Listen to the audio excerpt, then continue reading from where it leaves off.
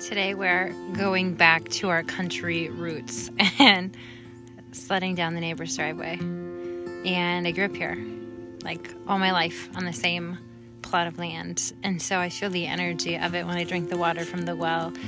I feel the feelings of my childhood. And for some of us, childhood was joyful. For some of us, childhood was really, really hard. And so sometimes it's like the finding the good, right? And leaving the rest and figuring out what story am I telling about my childhood and how can I instill in my children that we take the good out of life and we leave the rest. Hope you're having a great day.